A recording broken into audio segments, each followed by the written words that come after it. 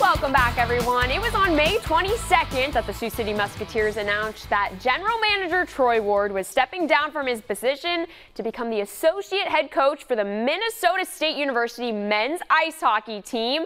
But just 2 days later, they announced their next GM. Sean Clark was named as that general manager and just arrived back in town as the Musketeers have a busy week ahead with several camps underway.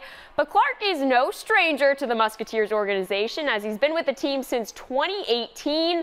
Clark was most recently he was the Musketeers director of scouting during this previous season.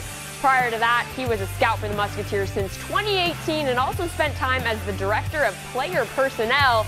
Clark says he's excited about this opportunity to be the new general manager, and it's something he's been working hard towards the past few years.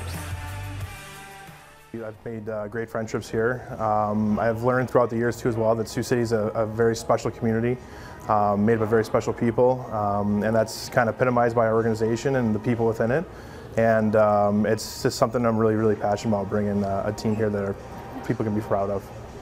And Clark says he's excited for the opportunity of building the team from the ground up, and that all starts with all of these camps going on this weekend and this upcoming week. So what exactly are all these camps that are going on down these next few days? The Musketeers Futures Camp just wrapped up this morning. That's with young hockey players hoping to keep rising in their young careers. Today also kicked off the pre-draft camp, which you're seeing on your screens right there. These are players who have the potential to possibly be drafted for next season's USHL teams. The Musketeers will kick off their main camp on Wednesday with those current players who are working to earn a spot for this year's team.